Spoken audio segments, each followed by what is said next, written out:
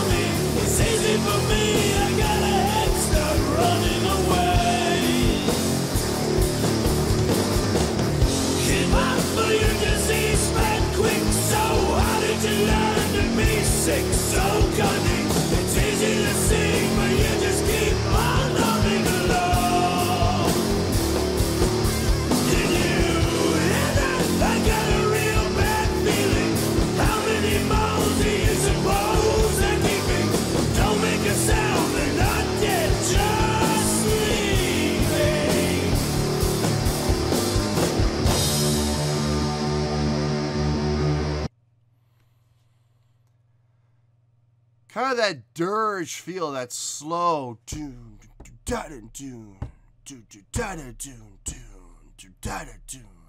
know, that kind of slow pulse, drive, you know, kind of feel to it. Like a slow march almost. Very steady, unwavering feel to it. I liked the beginning with all the symbol flair and all the symbol color, using all these different types of symbols.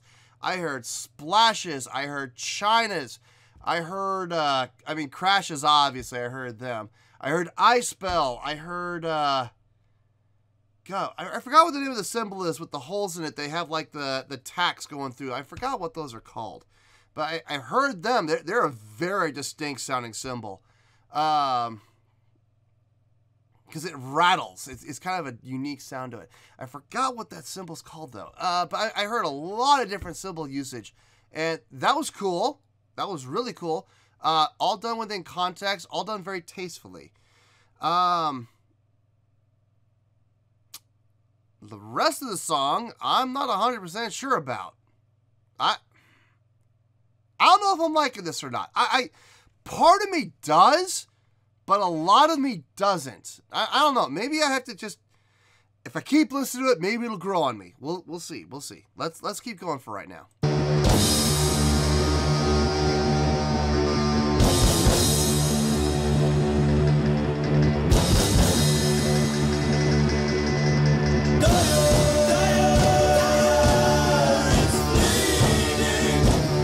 Nice harmonies.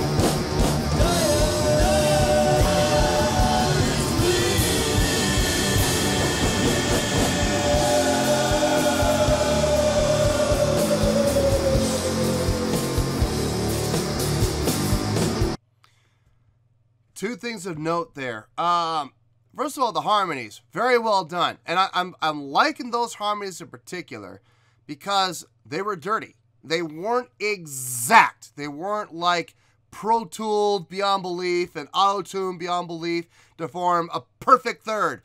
They were a little. I mean, it was there. The third harmonies were there. The perfect third harmony was there.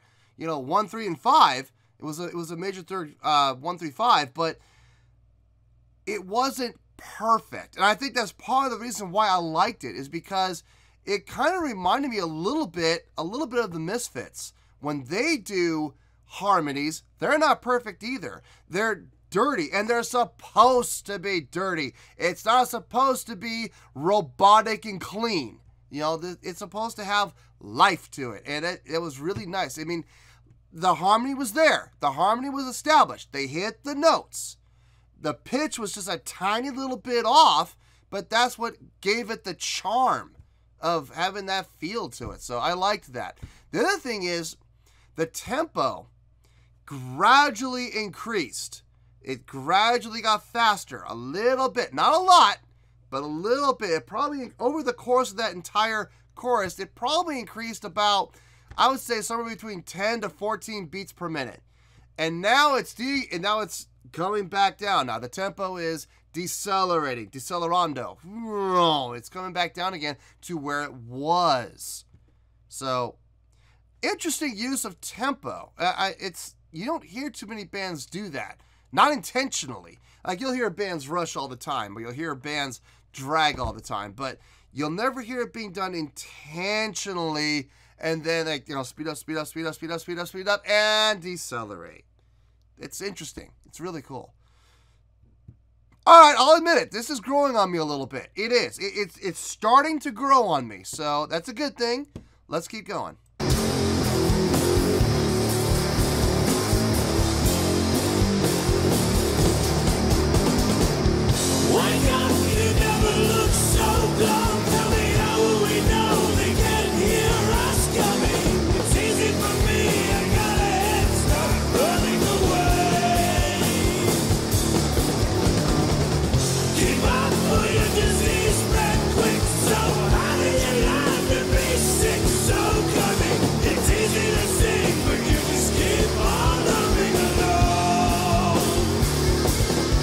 Did you hear that? I got a real bad feeling.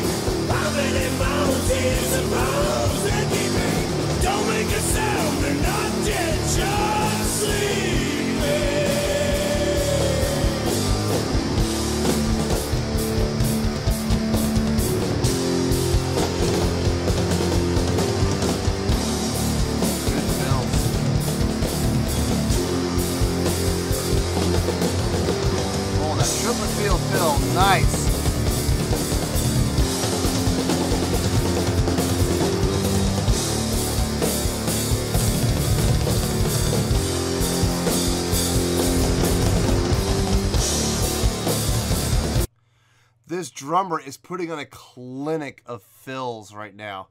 And it seems like he's progressing. He started out with a simple fill, you know, 8th note, you know, another 8th note, and then he went up to like a triplet fill, and then he did a 16th, and then he did another 16th, and he did like a sextuplet fill, and it just seems like he's getting more and more aggressive and more progressive. So, interesting. Love how that's happening, actually. I'm kind of digging that drum work. I kind of am, not going to lie. The tone that the guitar and bass are getting with their distortions. And yeah, the bass is using distortion. Very thick, but not overly thick. Not to the point where it's becoming muddy. It's getting up there, though. It's like walking right up to the edge of that cliff, but not quite to the edge. They're like about 2 feet away from the edge of the cliff right now when it comes to their being full to muddy. You know, it's not quite muddy yet, but it's getting there. But not to the point where it's unpleasant. It's just very, very thick. And I dig that. I really dig that. Let's keep going here.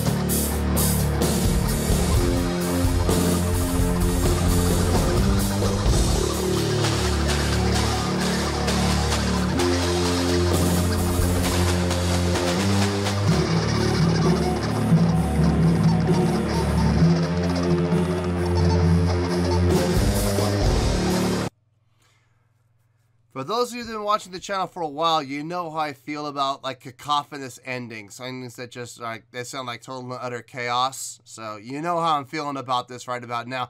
I got no problem with it as long as it has a resolution and as long as there is a reason. If all they're doing is just making noise for the sake of making noise, I'm not about that. I'm not thrilled with that. So let's see what happens in the next 20 seconds.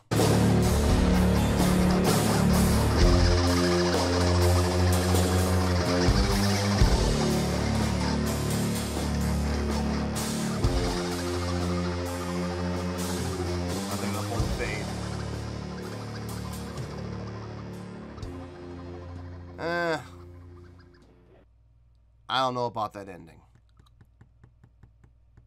I liked pretty much everything else other than those last like 40 seconds. I don't know about that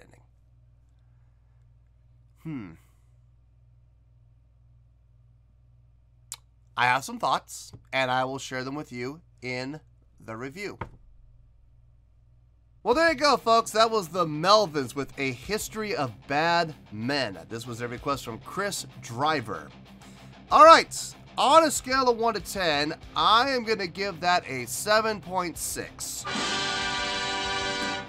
Yep, 7.6. I feel good with that score. Let me tell you why. Why? Okay, the intro with all the different symbols, using it for symbol color, really cool. I liked hearing all the different types of symbols that were being utilized. And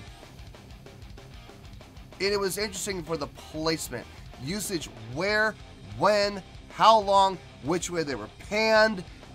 Some great engineering work on this. I'm just going to say, across the board, the engineering on this song was really well done. Like, really well done.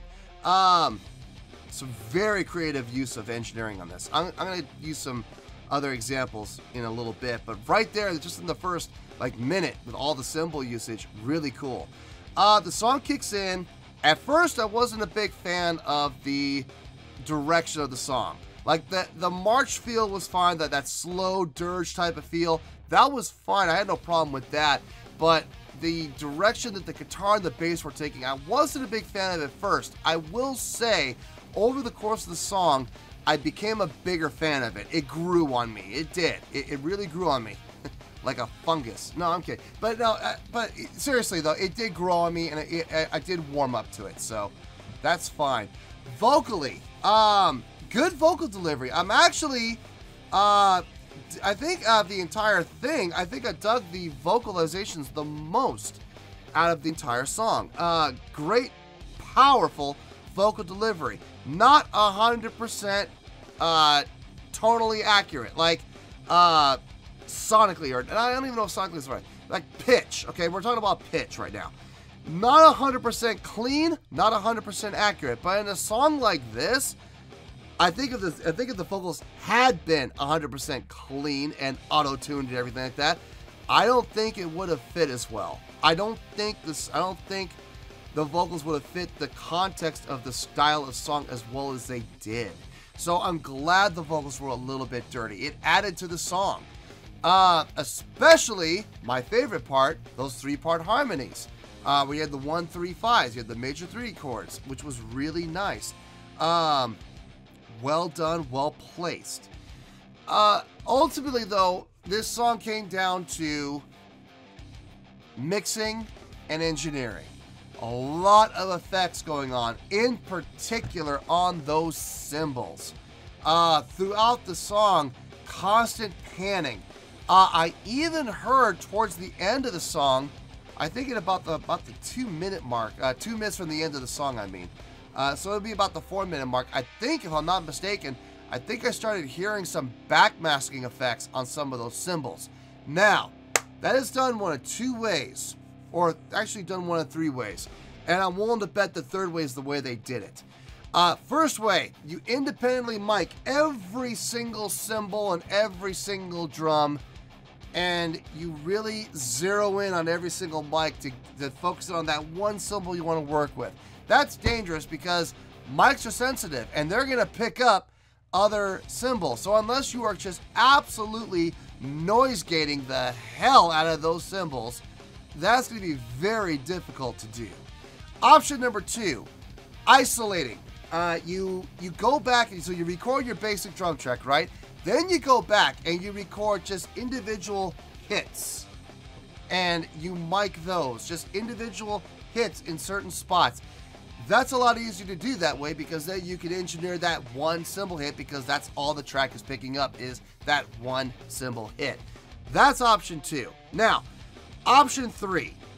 And this is, I would be willing to bet money on this. Option 3 is what they probably did, and they just Pro Tooled it. They went into their catalog, they found a cymbal hit that they were looking for, already pre-mixed, already with the backmasking, or already panned hard right or panned hard left, whatever they're looking for, and they did it all in Pro Tools, digitally. You'd be amazed what you could do with Pro Tools these days. You could create an entire drum pattern and it sounds like real drums. Like, the filters and the patches that they have sound real. There's a very strong possibility that that is what they did. And there's no, look, I find no fault in it at all. It's for the purpose of recording. Will they ever be able to duplicate that live? No, obviously not. But I also very seriously doubt that they play this song live. This does not sound like a song that is done live. So, but for the purpose of a recording, it works perfectly fine. But again, that comes down to engineering. And that's one of the reasons why I think I dug this song the most, is because of the engineering of the song. All the panning, the layers, it sounded great. especially within the cymbals and the usage of cymbals and drums, is where most of the engineering really came into play. So, great job on the engineering. They took what was, I would still consider a really good song, just a low really good song, but because of the engineering, it brought it up to like a 7.6 from like a 7.2.